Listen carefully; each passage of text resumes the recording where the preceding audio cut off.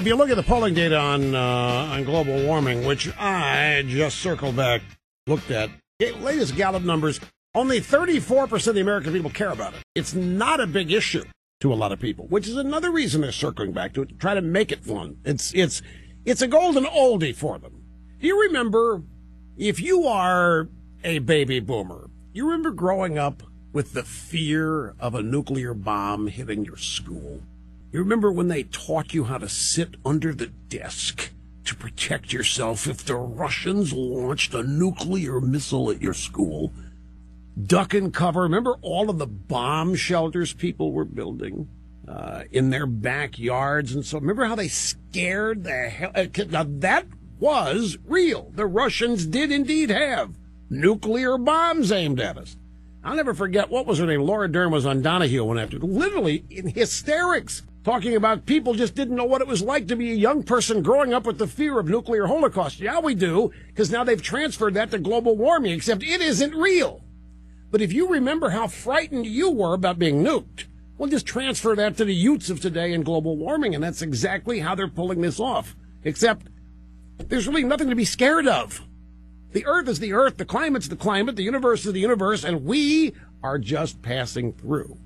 And there's not an earthly thing we can do about it. The idea we're causing it's absurd. So is the idea of fixing it that's not broken anyway and nobody can prove it is. I've got to get to the phones. I just realized we're halfway in and I haven't gone there. So let's start in McLean, Virginia. Mike, welcome to the program, sir. Great to have you.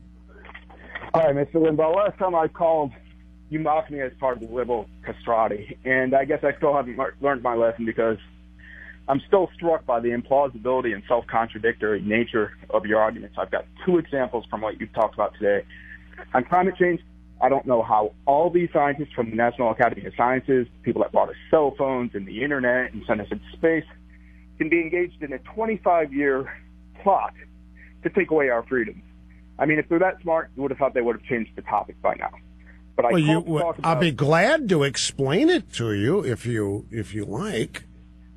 I'd love for you to address it later on, but I really wanted to talk about your first story today. It's about scoring money from government, number one. It's about getting money from government, and it's about growing government, making it bigger so you could bleed off of it and get because rich. That's what everybody wants. You know, all liberals want to be controlled by our government. Well, the people you're talking about, the scientists and all these so-called people, this consensus that exists out there, that's how they get their living. By inventing cell phones and sending us into space and bringing us the internet and stuff like that. They've increased more freedom. They've given us more freedom. They've given us more independence from the government. Inventing cell phones, well, it doesn't mean that they are not little skulls full of mush when it comes to political matters and are malleable and bendable and shapeable and formable and flakeable. You're exactly right on that. They are not political. They just do the science and tell us what the science says. You are the one that's political. Al Gore says it's Smith. You got all these academies. There isn't any science in it. That's the whole point. It's nothing but computer models. There's no science in it. You know what? Why do you not reject it? Why do you automatically accept it? Just because you're told a bunch of scientists, you're accepted. People invented cell phones. Because I went to engineering school and I know what the scientific method is. I know what peer review is. They can't 25 years, prove it. Not a huge plot. There's no proof to it, Mike. It's all computer models. There's no empirical evidence of anything they're saying. That's why it's always 10 years from now, 25, 100 years from now, because it isn't happening now, Mike. That's what the talk radio show hosts tell us. That's what you tell us. No, it's what is. All sorts of proof. It's what is. Fire, and they are not political. You are, Rush. Did climate scientists invent the cell phone? I'm still confused about that. What I'm saying is these are people, members of the National Academy of Sciences. You don't get They are a corruptible political bunch, just like the IPCC is a political. Everything you're citing has a political agenda to it, and you're part of it. Why don't you just admit it? You're having great success with it. If you are an avowed member of the new castrati, that means you're a liberal and you are part of the agenda and you're advancing it by hook and by crook. Why don't you admit what it is? Russ, I went to engineering school and I went to law school, so I do both. Okay, well, why is it? Tell me something. Why is global warming political? Why is it a political issue at all? Because Republicans are intent on protecting the fossil industry because ExxonMobil It's just only signed protecting a the deal fossil worth industry. $900 billion. ExxonMobil has a deal worth $900 billion with Russia to drill for oil in the Arctic. $900 billion. So? You know what? The sequester was $900 billion. So what? We're going to need oil, Mike. That's there is no replacement for it. There's not one drop of anything we can replace it with. But they're drilling for oil. The Russians are partnering with Exxon. They're drilling for oil in the Arctic. So what? That's where it happens to be. Now, there isn't anything. We're not close to replacing oil. Not even close. It's going to be, I don't know how long it's going to be. But to these people, oil is the modern evil. It just is. Then there's no thinking. All of this is political.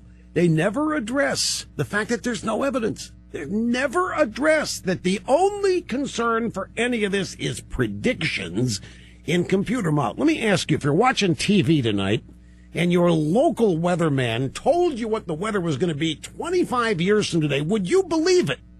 No.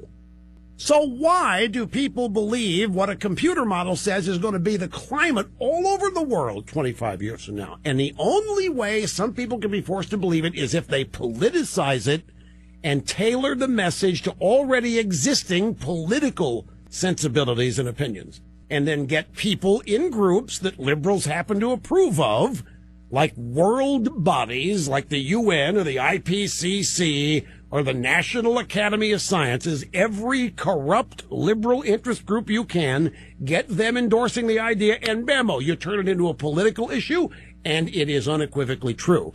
You leave it as a science issue, and it doesn't exist. It falls apart. There isn't any evidence whatsoever. And, of course, my big question that no liberal has ever called here to try to explain to me, and the invitation's there every day. Would somebody please explain to me how you know that the climate at this moment is what is natural, normal, was intended by God or Gaia or whoever? If you can explain that to me, then maybe we can talk about why any change from what it is now is a crisis. But why? Who says? How do you know that whatever the climate's doing now is what is normal? Why is this the baseline? And then after you explain that, you can tell me what caused any of the ice ages. And then after you explain that to me, you can then tell me why those ice ages ended, permitting us to live. And then after you explain that, I'll give you something else I'm confused about that you can explain. The point is, you can't. None of you advocates of global warming can explain any of this. You cannot answer any of these questions. So it has to be framed as a political issue. And you have to use the usual liberal ingredients of fear-mongering and scare tactics and fascism and totalitarianism and force people, and you get all your buddies to accept the premise of something that isn't happening. You start young, you infect and infiltrate the minds of young, impressionable kids. You get them scared to death that their world isn't going to exist by the time they become adults. And you got your own little army out there advancing your political agenda, and we're not even talking about science. And that's all this is.